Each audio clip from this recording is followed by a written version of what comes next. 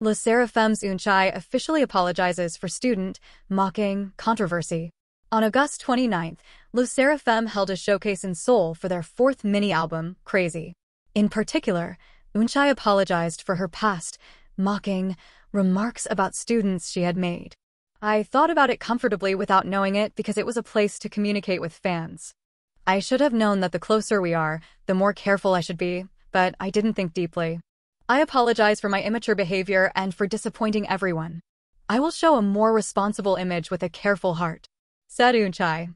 Last March, during a Weverse live broadcast, she stated, "You guys go to school for a long time. It must be hard."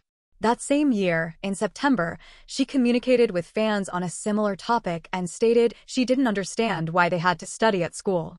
This received much criticism, as it looked as if she was looking down and making fun of students.